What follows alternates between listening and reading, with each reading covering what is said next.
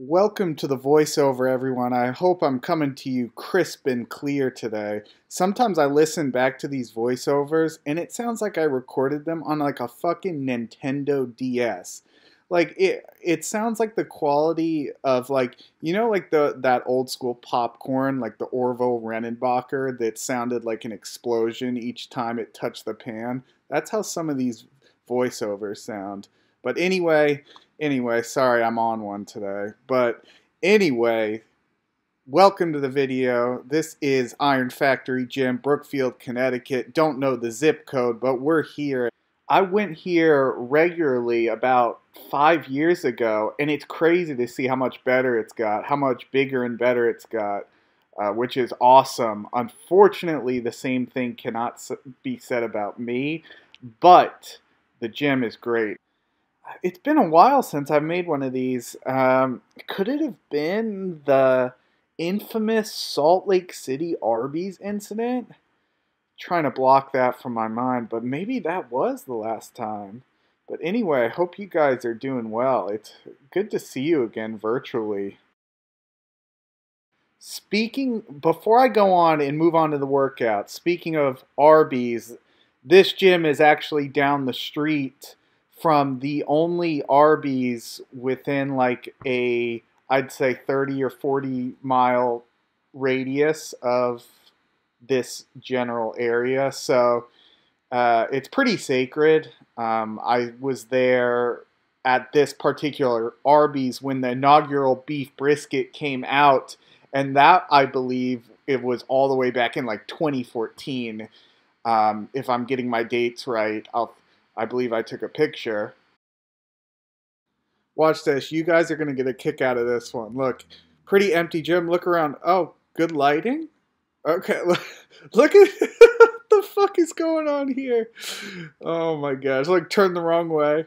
Oh my gosh. I really have no idea what I'm doing with these poses. But this one that one looks pretty good. But the walk of shame. Like I was saying, I know this seems like a lot of volume, but if you look at the weight stack on any of these exercises I'm doing, it's at like the fucking top one. Like I'm doing like 2.5 pounds. Look at this. This thing, like I found this in the back. This is like a 2.5 pound barbell. So it's not very taxing on the body. It's rather easy to recover from. I really haven't been dealing with any sort of tendonitis or low back problems. Um, and while obviously I'm not going to be making any crazy strength gains, probably, I mean, I wouldn't say, at this point, I'm probably not going to be making any more, crazy hypertrophy gains without a little extra help, if you know what I mean. But with that being said, I can still train like this during the week, and I'm not crazy beat up by the weekend. If I want to play tennis, if I want to run, if I want to play golf, like if I was doing heavier training, sometimes I like to save that heavy training for the weekend, if you know what I mean. I think you know what I mean. Big Lenny, you know what I mean. Cruising Dixie Highway. I see you. I see you cruising Dixie Highway late night on a Saturday with Sheila. I'll expose your ass. I think that's all I have for you guys today.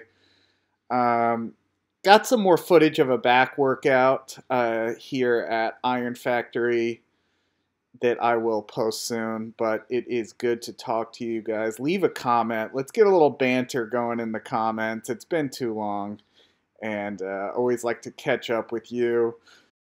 If there's any content you want to see, let me know. And with that being said, I'll see you on Pornhub. Take care, guys.